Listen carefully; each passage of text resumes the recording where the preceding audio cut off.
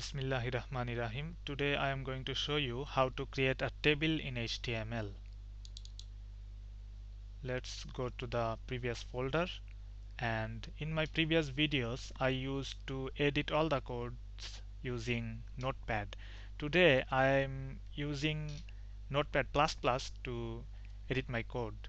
So if you don't have Notepad++, then download it and install it, and after that put your mouse on the browser icon of which page you want to edit, and after that what you have to do, right click on mouse and you can see edit with Notepad++, then click edit with Notepad++, and you can see the source code of that particular page. So we have only the structure, and today we will show you how to create a table in HTML. To create a table, at first you have to write the code table. So you can control the width, height, and the border of the table. So what I will do, border is equal to 1, and I will show you how to control the width and height of that table, and also the background color of that table later. So let's see what happens. After this you have to write tr. tr means the row of that table.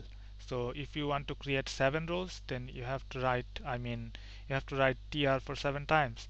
So after tr you have to write td. So that the function of td, what is the function of td? The td means how many column will be available in your table, or you can say inside your table. So if you want to divide the whole table into 5 columns, then you have to use this code, use this tag td for 5 times. So inside my first column I want to show some links, so I will write a link. And as you all know, if you watch my previous videos, then you can understand how to write a link using ahref code and my page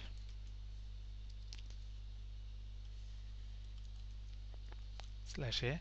So inside my first column I want to show a link, so the content of my first column is over, then I have to write /td.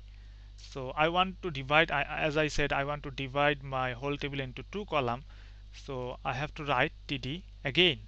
So inside this column I want to show some text. So what I am going to show is, today we are watching how to create a table in HTML web page. So that's all about the content of my second column. So I will write /td. If you want to divide the whole table into 3 columns, then you have to write again td, the content, and then /td. 4 column td, content, /td.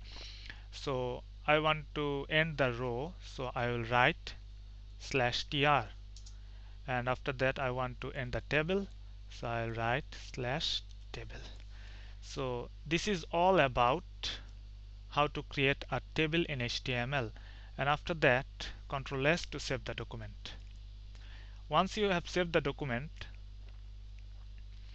go to the folder and then click on test.html or your page, and you can see there is a table with border 1, and you can see my page in one portion and another portion. Today we are watching how to create a table in HTML web page. So it's not looking good, isn't it? So what can I do to look it better?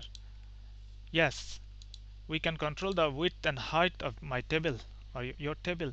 So if I give the width as 500 and height as 500, then Ctrl S to save the document,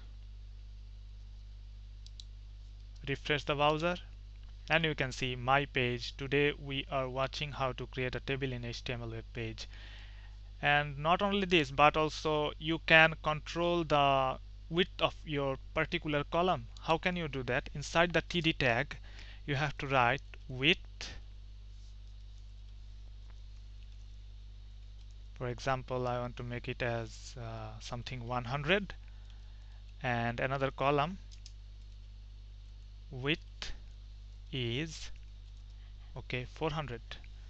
So Control S to save the document. Go to the browser, refresh the window, and now you can see we can control the width of our column, we can control the width of the table height, and you can see our content are not in the middle of the table. So maybe you don't want to show the content in the middle. If you want to show the content in the top, what you have to do, let's see. Inside the TD tag, you have to write v-align top. Control S to save the document, and you can see our links at the top. So if you want to show your content at the top too, just what you have to do is very simple. Inside the TD tag, write v-align top. That's all. So this is the some basic functions of how to create a table in HTML. If you have any questions, please write your comment in the comment box, and I will try my better to answer your all the questions.